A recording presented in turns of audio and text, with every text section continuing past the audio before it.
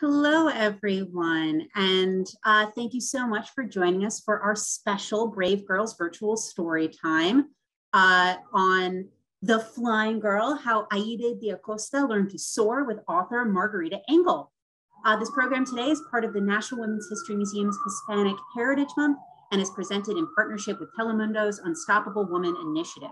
My name is Emma Rothberg, and I'm the Associate Educator of Digital Learning and Innovation at the National Women's History Museum. A few housekeeping notes. We are recording this presentation so that it can be available on our YouTube page following the event.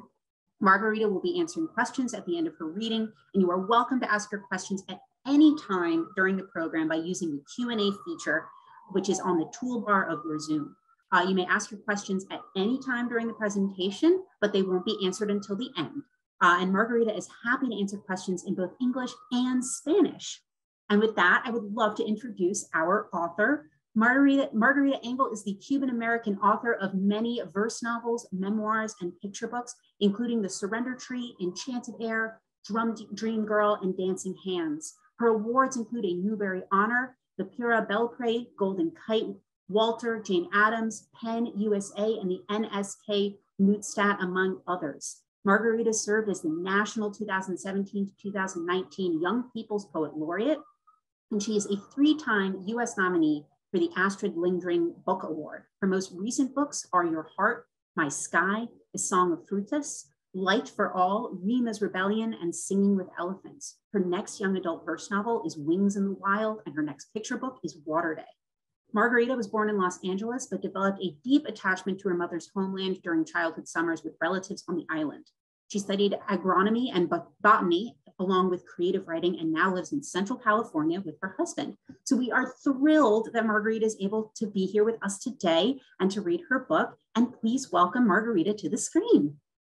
Thank you so much. It's such an exciting privilege to be able to speak about both science and poetry at the same time, because as was just mentioned in the introduction, I am a scientist, botanist, agronomist, but I'm also a poet. And I wrote The Flying Girl out of admiration for the courage and perseverance of Aída de Acosta, who, when she was only a teenager, 19, flew a motorized flying machine, a dirigible, before the Wright brothers. And yet she has been left out of all the history books about aviation, including history books about women in aviation. It's an unusual story. She was Cuban-American, grew up in New Jersey, but she was on vacation with her mother in Paris. She was from a well-off family. And it was what they used to call the Grand Tour back then, where people who could afford it would go and see many different parts of the world. In Paris, she happened to see a man fly by in a dirigible, which at the time, this was well over 100 years ago. At the time, it was so unusual. It was unheard of. It had hardly ever been done. This man who invented the motorized dirigibles was from Brazil, and he had flown a few times, but it was still completely new. There were no fixed wing airplanes yet. When she saw him, she thought, if he can do that, so can I. And that was such an unusual thing to think at the time, because girls were constantly being told by their parents and their teachers and everyone else that only boys could do certain things. And certainly operating machinery was one of them, especially large machinery. So I admire her courage for actually going to him and asking him to teach her. Now, don't forget, her mother was with her, and her mother had to agree for her to take these flying lessons. And her mother did agree. on the condition that she keep it secret afterwards and not let her father know. Now, how strange is this? It's because her father believed what most adults thought at the time, that women should never be in the newspaper, that it was, they were only in the newspaper if they'd done something bad. So they didn't want any publicity to show that she had done something so unusual. They thought nobody would marry her if she did something that would get her in the newspaper. And at the time, getting married was the only thing that was considered acceptable for a young lady. So I admire not only her courage to speak up and say, I want to learn how to fly this machine, but her perseverance to actually learn. She did get the lessons. The inventor was a very unusual man. And I'm going to read The Flying Girl to show you some of the unusual things that he did. And her courage and perseverance in learning how to fly this machine and being the first. One day, a girl named Aída was strolling on a lively street in a lovely city when she glanced up and was dazzled by the sight of a huge balloon that glided as gracefully as a whale-shaped moon. Below the balloon, an airboat dangled, and inside there was a man.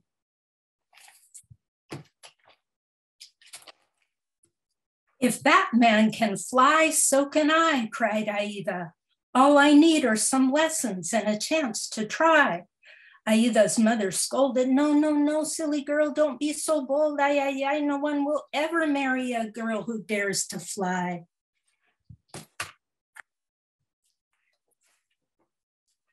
But Aída had a dream now, a wild dream of soaring, and she did not care to marry anyone who thought dreams were boring. So Aída asked the man to teach her the art of airship flight. The inventor of airships, whose name was Alberto, agreed to show Aída how to start a motor and steer, turn left, turn right. Lessons on the ground weren't easy, but Aída worked hard and soon learned how to pull this lever, tug that rope, drop more ballast, believe, practice, hope. One evening, Alberto invited Aída to an aerial dinner with tables as tall as elephants, served by waiters who walked on tilted stilts that made them look like silly giraffes. At dinner, Alberto said that his airships were meant to be chariots of peace, so that people all over the world could meet one another and develop friendships by flying back and forth. What an unusual dinner at those tall tables. When Alberto invited Aída to ride while he drove an airship, she cried, no, no, no, I don't want to be a passenger. I only want to be the pilot. Alberto was amazed. Aída was just a teenager and no woman or girl had ever flown before, but no one had believed Alberto's wild dream of motorized flight could come true either.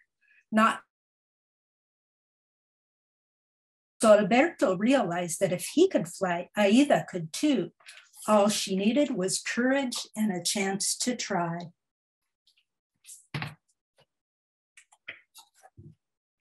On a clear summer day, Aída finally had her thrilling chance to pull this lever, tug that rope, drop more ballast, believe, rise up, hope.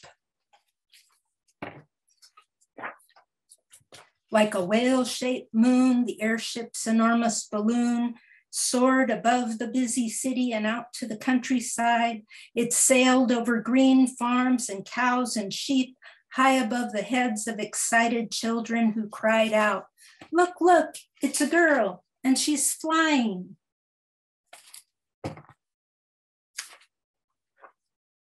From her dangling airboat, Aída smiled down at the children, but then she frowned at Alberto, who was on a road far below, frantically pedaling his bicycle and waving a handkerchief as he tried to show her which way to go, even though she had already told him that she did not need help because she had practiced.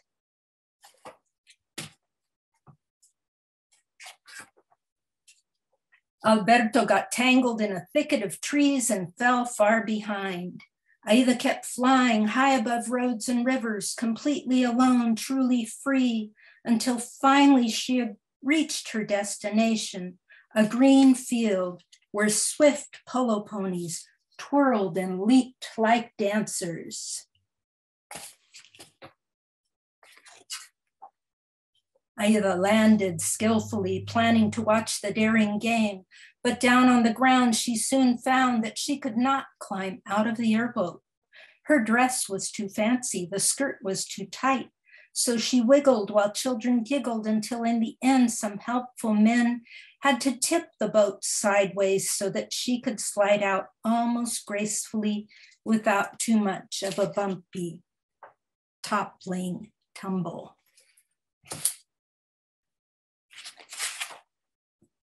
Aída tried to watch the horses, but angry strangers surrounded her, shouting, scolding, calling names, saying she was too bold, too brave, too different, too strange. Girls, they hollered, should only be allowed to learn how to cook, sew, and clean. But girls, they bellowed, should never be taught how to fly huge machines. Just then, Alberto caught up, still pedaling his bicycle, eager to cheer her. "You did it," he shouted. "You flew. You're a hero. Such a brave inspiration for all the girls of the world." Aída smiled. Aída laughed. Yes, yes, yes. Ay, ay, ay. She really was the first, but she was sure she would not last. Every child who had seen her glide so high above roads and fields was probably already singing, "If that young lady can fly, so can I. All I need are some lessons and a chance." Sometimes, Aída said to Alberto, all it takes to change the whole world is one wild dreamer's soaring example. So if there's something that you really want to do, don't listen when people say, no, it's impossible, because you could be like Aída and learn. And I'm going to repeat the whole story now in Spanish. La joven aviadora. Ilustraciones de Sara Palacios, traducción de Teresa Lauer. Un día, una joven llamada Aída paseaba por una animada calle en una ciudad encantadora, cuando miró al cielo y se quedó maravillada ante la vista de un inmenso globo que se movía con la elegancia de una luna en forma de ballena. Una góndola colgaba del globo y dentro había un hombre.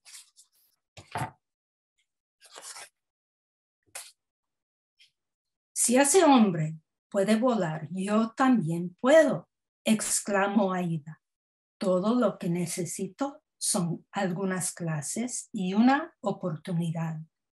La mamá de Aída le dijo, ay, no, niña, no seas tan atrevida.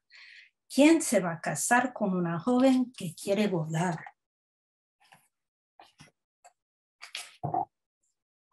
Pero ahora Aída tenía un sueño, el increíble sueño de elevarse a las alturas, y no le interesaba casarse con alguien que pensara que los sueños eran algo descabellado y tonto.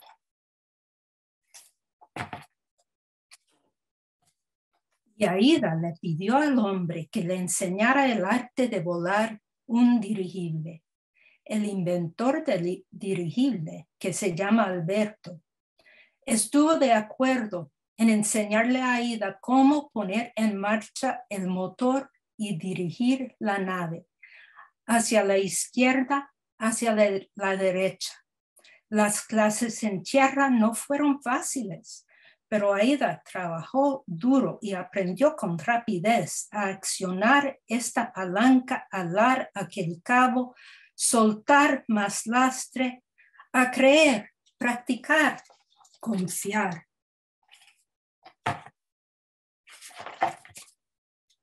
Una tarde, Alberto invitó a Aída a una cena aérea con mesas tan altas como elefantes, atendidas por camareros que se desplazaban sobre larguísimos zancos que los hacían parecer absurdas jirafas.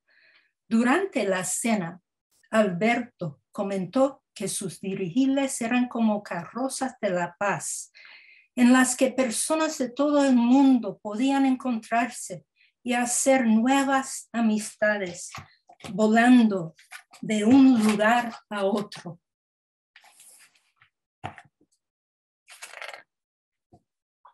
Cuando Alberto invitó a Aída a dar un paseo en su dirigible, ella le dijo, no quiero ser una pasajera, quiero ser el piloto. Alberto estaba sorprendido. Aída no era más que un adolescente y ninguna mujer o joven había volado antes, pero tampoco nadie había creído que su increíble sueño de hacer un vuelo a motor pudiera convertirse en realidad, no hasta que él inventó su dirigible. Y Alberto se dio cuenta de que si él podía volar, Aída también podía hacerlo. Todo lo que ella necesitaba era coraje y una oportunidad. En un despejado día de verano, Aída por fin tuvo esa emocionante oportunidad de accionar esta palanca, alar aquel cabo, soltar más lastre, de creer, de elevarse, de soñar. Como una luna en forma de ballena, el enorme globo dirigible se elevó sobre la ajetreada ciudad y llegó hasta la campiña, sobrevoló verdes granjas, vacas y ovejas por sobre las cabezas de niños que gritaban entusiasmados, miren, miren, es una chica y está volando.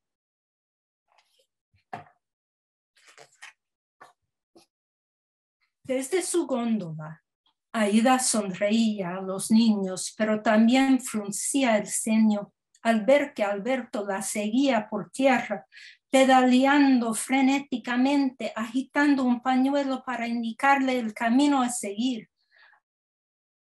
De que ella le había dicho que no necesitaba ayuda, pues había practicado.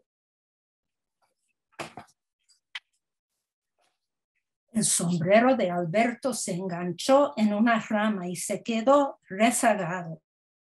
Aída continuó volando sobre campos y ríos, completamente sola, realmente libre, hasta que por fin llegó a su destino, un verde campo de polo donde ágiles ponis hacían piruetas y saltaban como bailarines.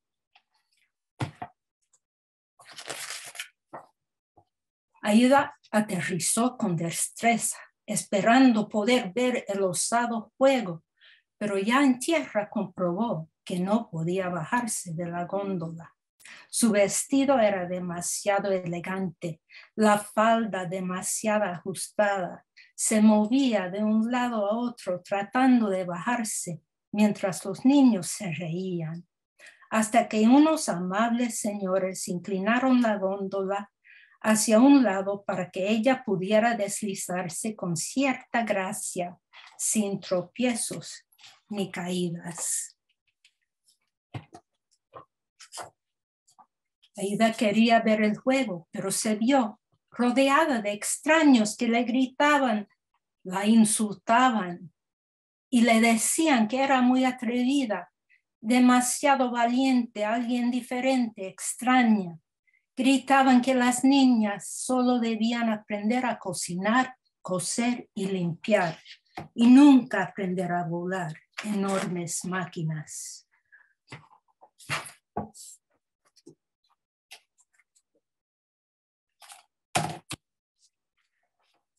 Justo en ese momento apareció Alberto pedaleando en su bicicleta, deseoso de felicitarla.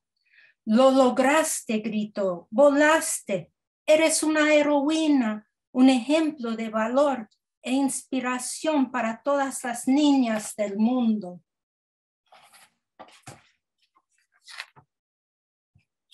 Aída se sonrió, Aída se...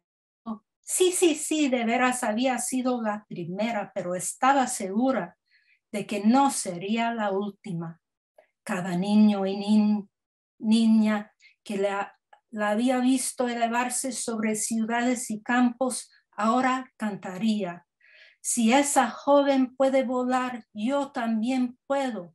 Lo único que necesito son clases y una oportunidad. A veces, Aída le dijo a Alberto, todo lo que se necesita para cambiar el mundo es el impetuoso afán de un intrépido soñador.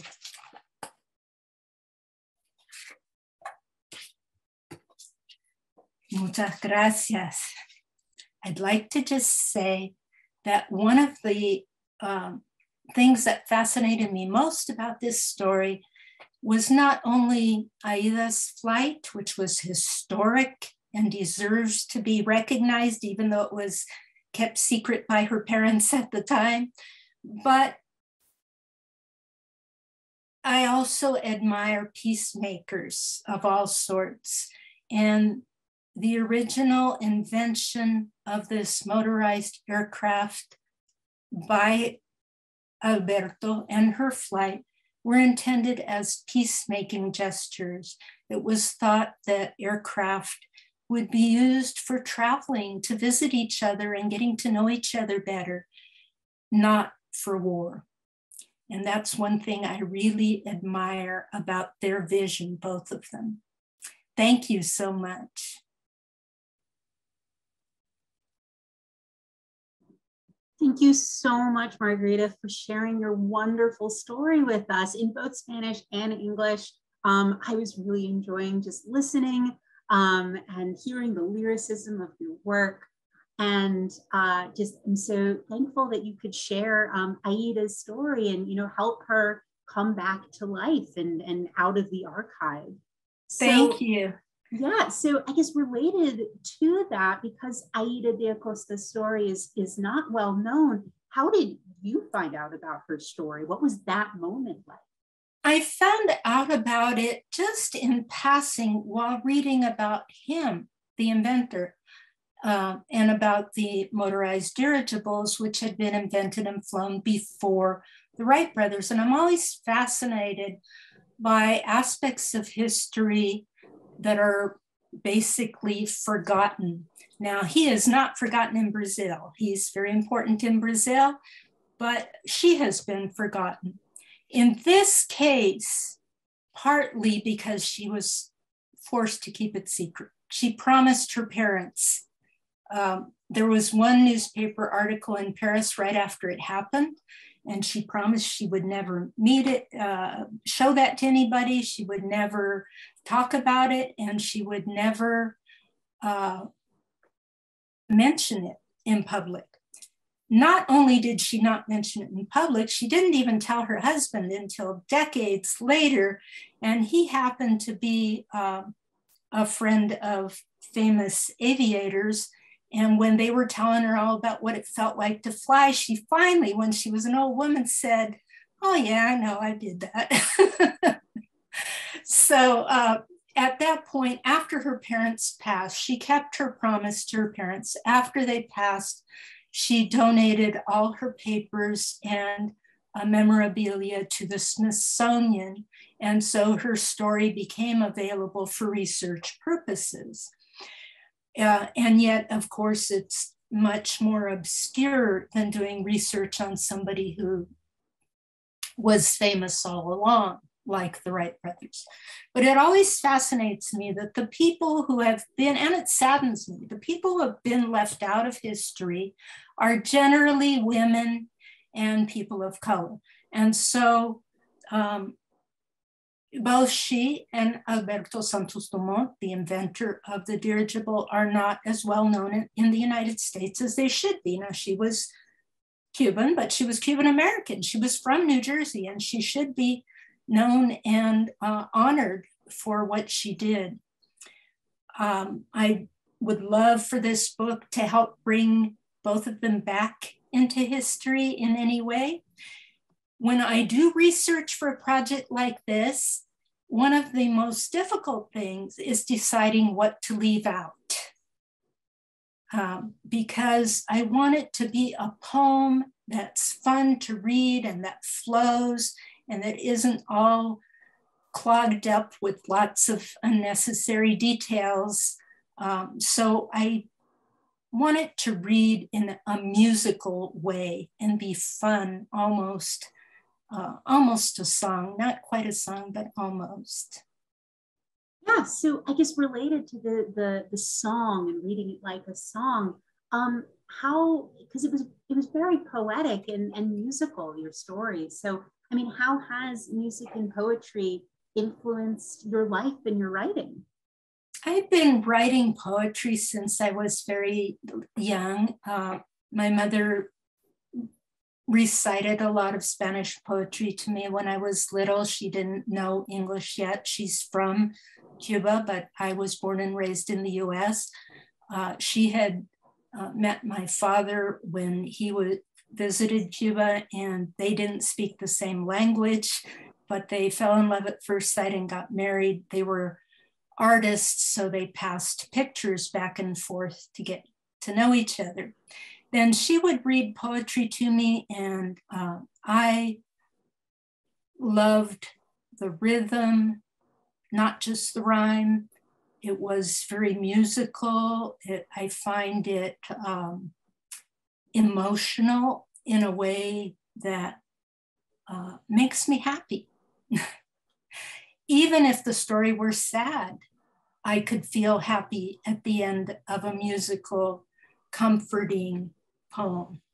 So all my life I've been reading and writing poetry, and I think it's a mistake when teachers ask children what a poem means. I would hope that they would ask instead, how does the poem make you feel? Because like music, it appeals to our emotions.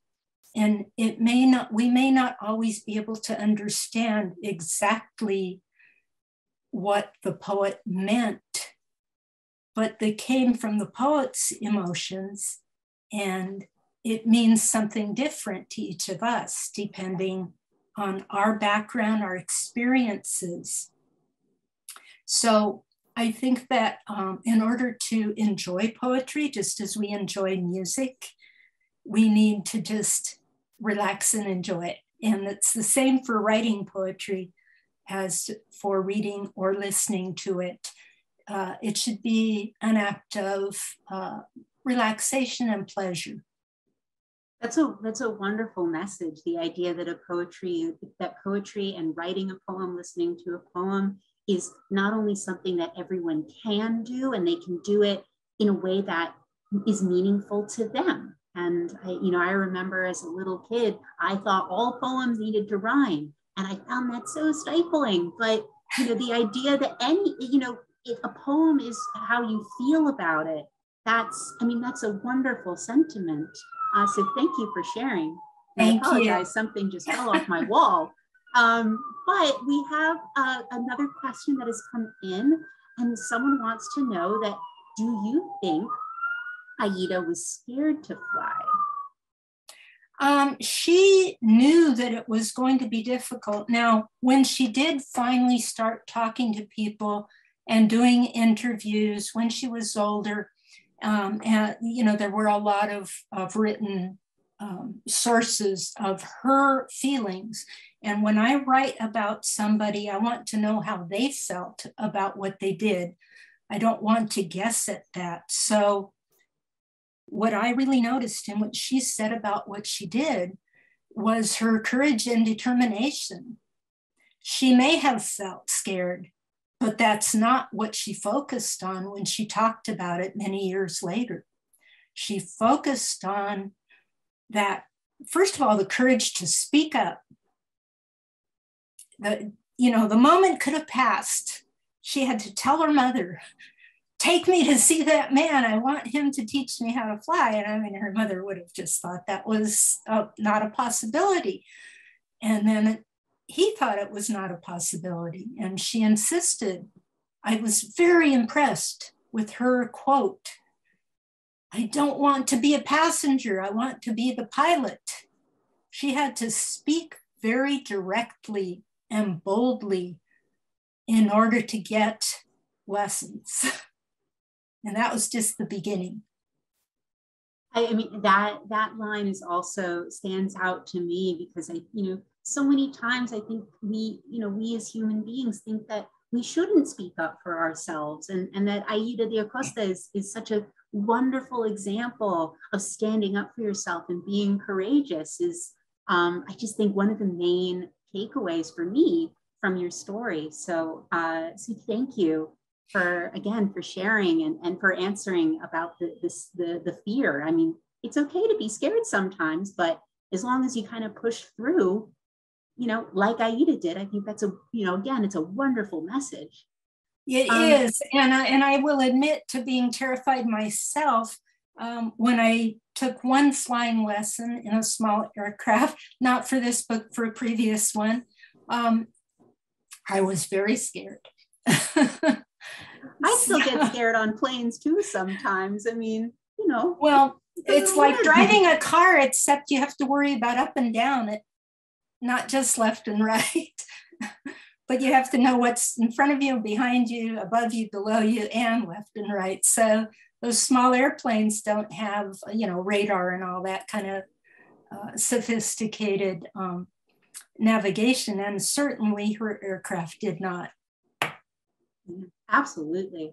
So one more question. So for those of us who want to learn more about Aída de Acosta, what suggestions do you have? Where should we start?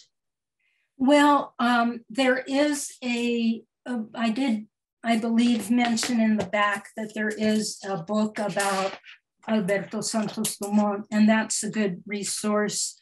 But I don't know of any other books about her. I don't know of a book about her for adults, and there should be. And hopefully, as people become more interested in women's history, which your museum is so exciting. But right now, as far as I know, everything is still at the Smithsonian, the Hispanic division of the Library of Congress is very helpful in helping people to find reference materials. You also have a biography that's in the back of the book, correct? Well, I have a short author's note